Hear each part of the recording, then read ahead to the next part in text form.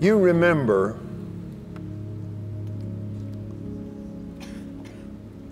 Mary was at the tomb. He said, don't touch me. Yeah. Yeah. I've not yet ascended to my Father and to your Father, my God and your God.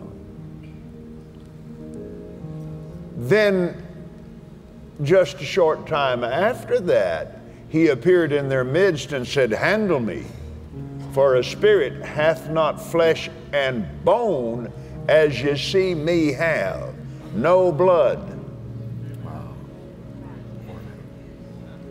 No blood. Every drop of his blood, not just this little cup full, all of it. All of it. Is in the heavenly mercy seat. Now, in that time, those moments between the time he saw Mary and said, don't touch me, I've not yet ascended, and the time that he came back and appeared among them,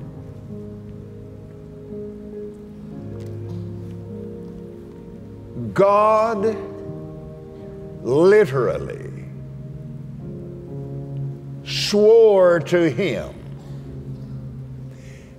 every word of the new covenant. God is swearing to him. He who knew no sin was made to be sin for us. And he was totally separated from his Father. He died. He died. Spiritual death fastened itself upon him, and he suffered horribly, more than any man ever did or ever will. But then the scripture said he was manifested in the flesh. That was in Bethlehem. Yep. But he was made alive in the spirit. He was the first man to ever be born again. Thank you, Jesus. In the very pit of hell itself. Oh, thank you. And he stood before God and he was judged by God. And this new covenant was sworn to him by God the Father in his own blood. Yes, in his own blood. And any time, oh, listen, we don't be so quick to plead the blood just on any and everything. This is precious blood. Yeah. Every time we get in the airplane, before we take off, every time, Father, we plead the blood over this airplane and over all of us that are in it, for protection against every evil spirit, every evil person, every evil thing, every evil wicked plan of the devil is bound and stopped and thwarted. Ministering spirits, lift us up lest we dash our foot against a stone, and keep us in all of our ways according to the 91st Psalm. And bless our partners beyond measure. Yes. That's our prayer every time we get in that airplane. Yep. Gloria and I plead the blood over our car and over ourselves every time we get in it to drive any place. We plead the blood. Now, what are you doing? We are literally hitting Satan with every word of the New Testament. That's right. That's right. I plead the blood. Yes. Amen. Amen.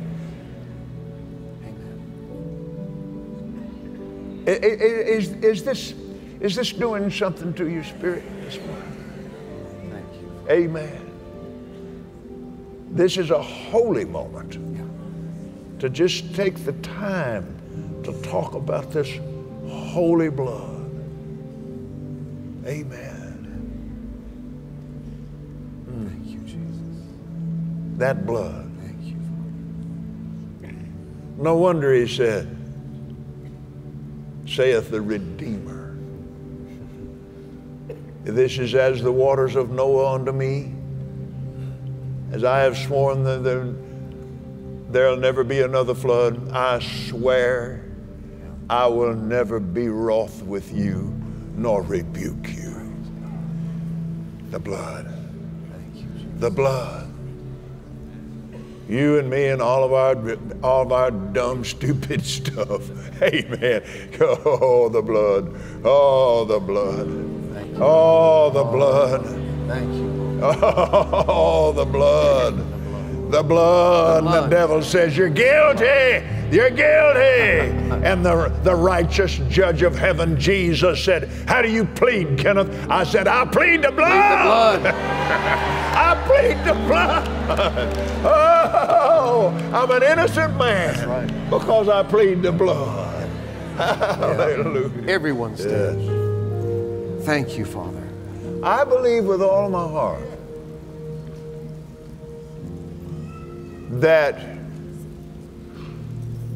the sick and the maimed, these people had been beaten to within inches of their lives, bones broken and never set right, just all kinds of malnutrition and all of that. I believe while they were standing there ready to go, they ate that lamb. Glory to God. Thank you, Jesus. I believe that's when the healing sweep of the Spirit of the living God swept through that people, swept through that 2 million people and healed them all. Yeah. There was no weak or feeble among them. No, not feeble. one. Not one. There, nobody had to be carried out of there. They walked out of there. Glory to God. No, they did. Amen. They did. You know who did that? Jesus. Yes. Our healer. Our healer did that. Hey, you think he can handle a couple of thousand this morning? He healed 2 million of them out there that day all at one time. Thank you. Glory be to God.